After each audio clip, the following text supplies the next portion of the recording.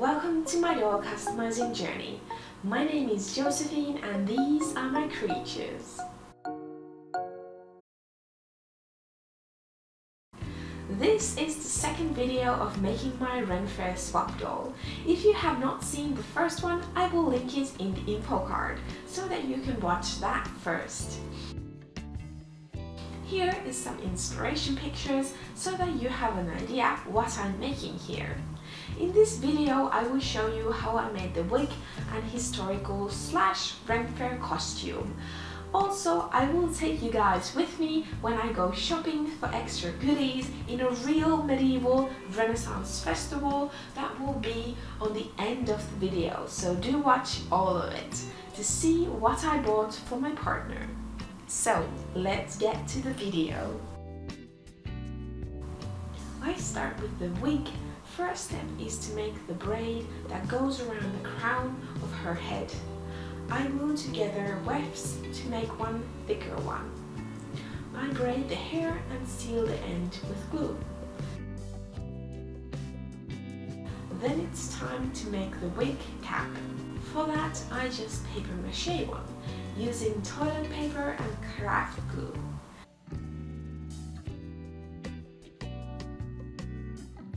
To make the wig stay on her head, I use magnets. I already hide the corresponding magnet to her head. I trim the wig cap to fit my needs. This wig is kind of like a toupee, for it will only fit the doll's crown and the back of the head. To secure the magnet in place, I cover it with fabric and glue. I also painted the cap.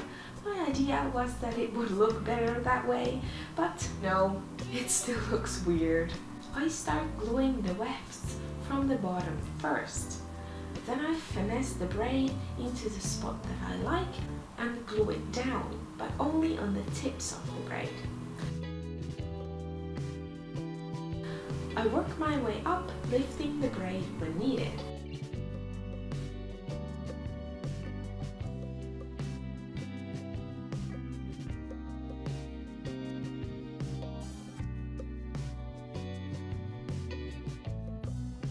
When I reach the end of the wig, I glue down the wefts right on the edge and then glue another one right under the edge and then flip it to have a nice finish. Then I use this clear thread meant for sewing. You could also use thin fishing line for this. I just sew the braid in place. I was not liking the edge of the wig, so I added another braid to make the wig sit better on her head.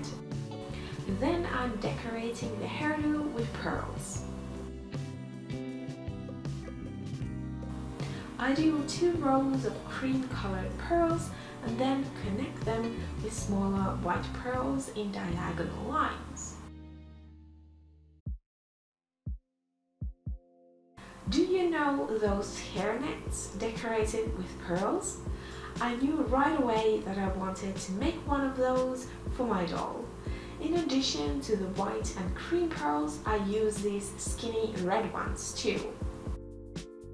I suggest you do a drawing of the pattern you want to make and plan out the design you like. I had a drawing of the design I wanted to make and it was so helpful to reference that because you get very confused easily. But pretty much what I'm creating is just lines that connect every time they cross each other.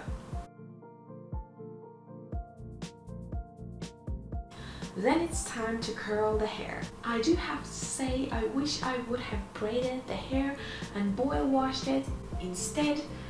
I think the end result would have been nicer that way. But I decided to curl it, so no going back anymore. I use straws and rubber bands to style the hair. I poke some pins in there to hold the straws in place. Then to set the curls, I boil wash them, which means I just pour hot water on the hair. I let the curls dry completely before I unravel them.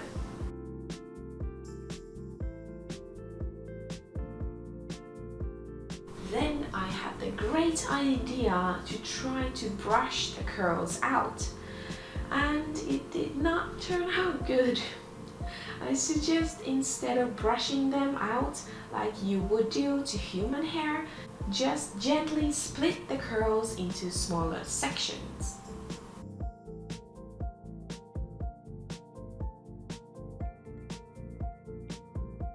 I made this simple chemise out of cotton fabric. Now to finish off the raw edges, I'm using glue and folding the fabric inwards. To make the chemise a little bit nicer, I'm adding this lace and ribbon to decorate it.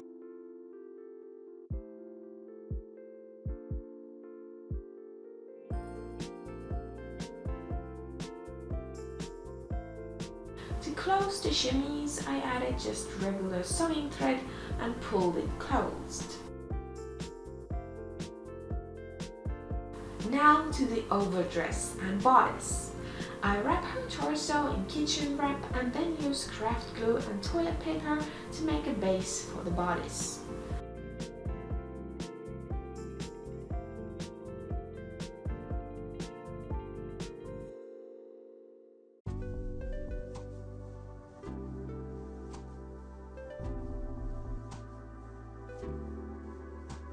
After the paper mache cast is fully dry, I'm splitting it open by cutting it at the front.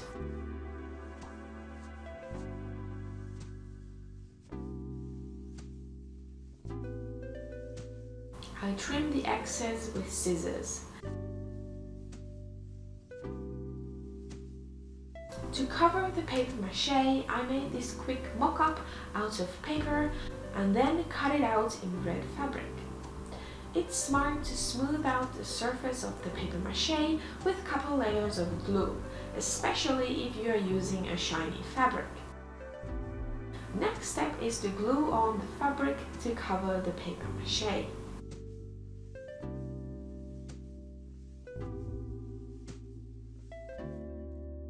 For the skirt part of the overdress, I just cut out a rectangular piece that is as long as the doll from the empire waistline to the ground, plus some seam allowance. I'm starting out by zigzagging the raw edges and then folding them over, except the top part that is going to get gathered at the waist.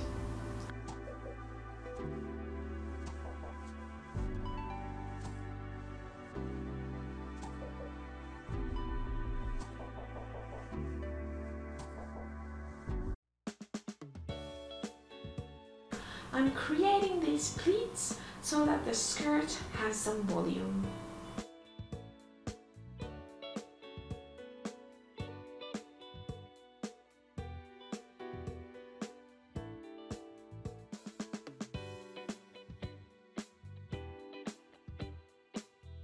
I secure my pleats in place by sewing a straight line right across them.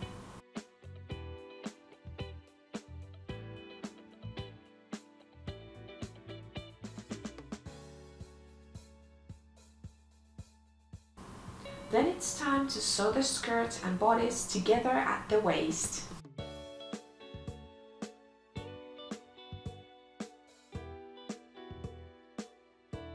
Now I'm making the underskirt. I wanted a layer of contrasting fabric between the chemise and the overdress. The skirt is very simple, it has elastic at the waist and a snap closure at the back.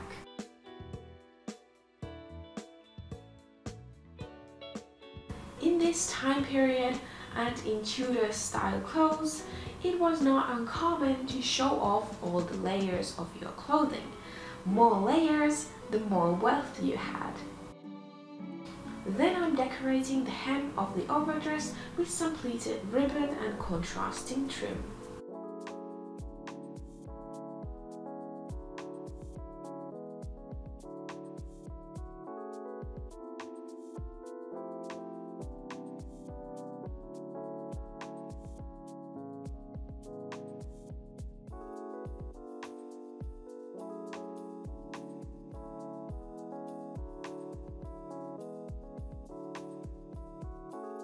Here I'm puncturing some holes for the ribbon that is going to close the dress at the front.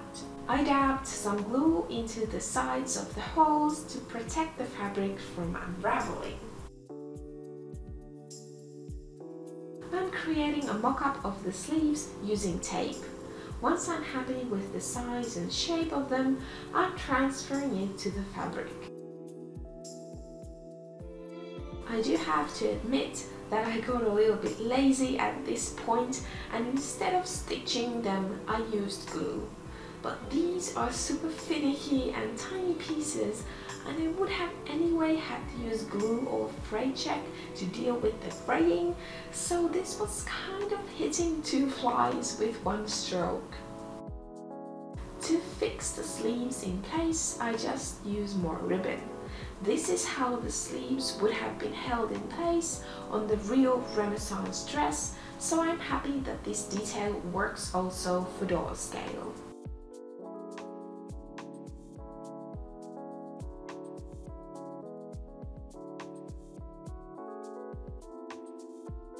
I did some finishing touches on the hair. Because she already has a pair of handmade shoes, I opted for just repainting the factory shoes for her. And these Rochelle shoes are just perfect fit. Now we are done. The location for this photo shoot was just perfect. This is the park that surrounds my hometown's biggest church.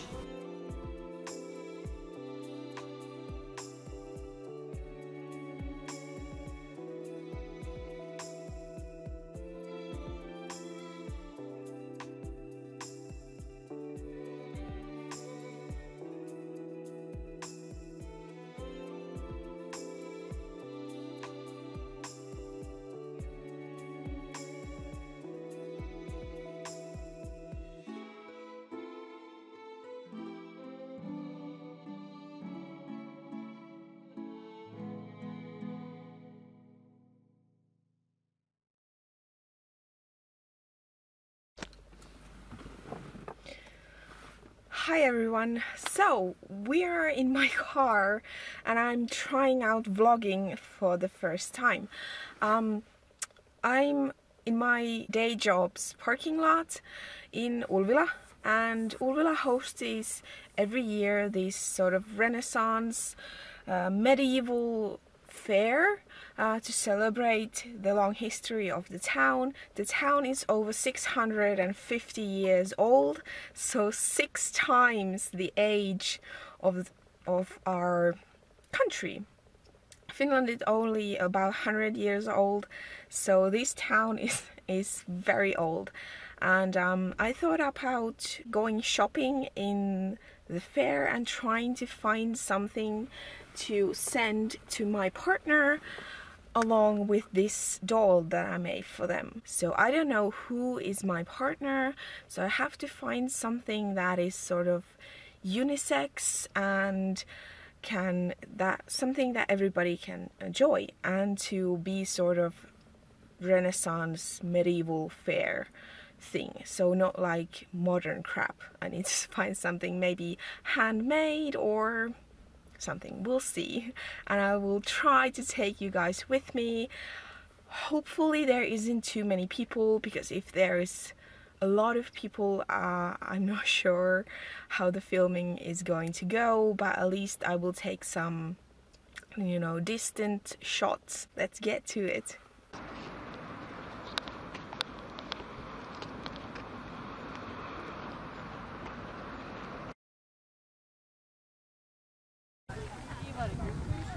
Ja se ui edelleenkin sekä mun selkään tästä. Joo, se on hyvä. Lonkaatakaan veisi. Ja äiti akka ei kyllä tykkää olla syvissä, että siihen se ei ole ollenkaan. Mutta muutenhan molemmat on just semmosia rapsutuita. Joo. Se oli niin iso pala. Se oli ihan hyvän makuisa.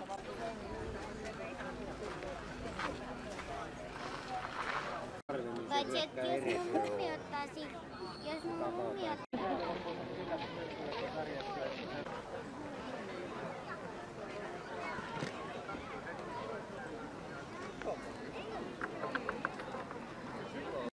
Matti, että se syödään. Joo, ainakin Joo.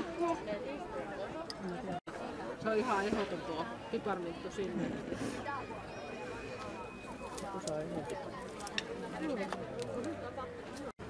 Tulee Elementissä häväillä. Sitten se on varmaan kotona.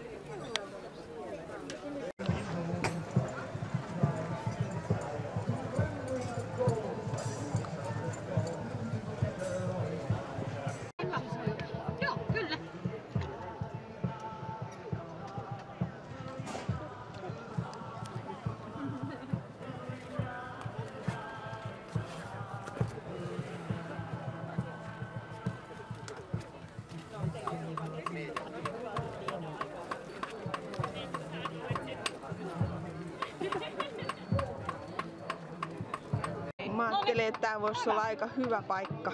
No luulis, että ois niinkun... En tiedä mistä Laura. Niin silti oltiin täällä, niin ne oli ehkä semmosia väkimäärältä hiljaisempia, mut nyt on... Siellä listin puolletaan ja sitten tautaa tuollaisia. Tosi kuuma. Ja sitten se palaa kuumaksi. Kato, nyt on tosi kuuma rauta. Sitten sen saa muotoiltua. Kato. Se tekee sitten kaikkia tommosia hienoja takojuttuja. Ei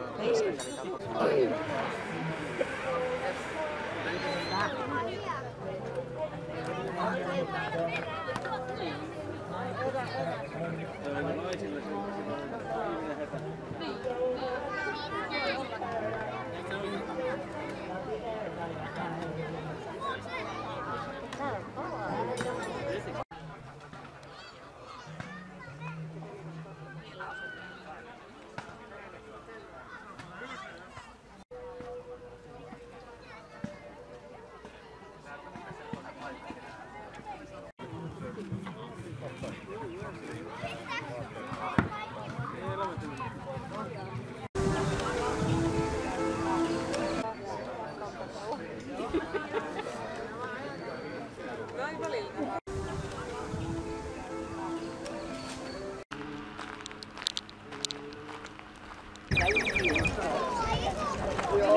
Se oli niin iso pala. Se oli ihan hyvän makuista valkoista ja kauhean.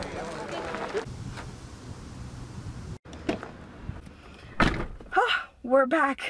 Let me show you guys what I got for my swap partner. First thing I got was these teeny tiny little baskets. These are made out of birch bark. These are very like traditional Finnish thing. So that was the first thing. Then I got this little wooden spoon, and the next thing I got was this piece of soap. This is called Elämänpuu, which is tree of life in English, and this is lime scented salt soap, and this is completely eco-friendly, natural, handmade. It smells divine. And the last thing I got was this piece of pare, and pare is a thing that in a long time ago people would make their roofs out of. So this is a kind of medieval roof shingle, and I'm planning on painting this or like decorating it. I haven't really figured that out, but I think it might look cool, so I bought it, and it was like 50 cents only. Thank you guys for watching. Subscribe if you haven't yet done that, like this video and leave a comment. I would love to know what you think. Follow me on Instagram at Josephine's Creatures, and until next time, bye!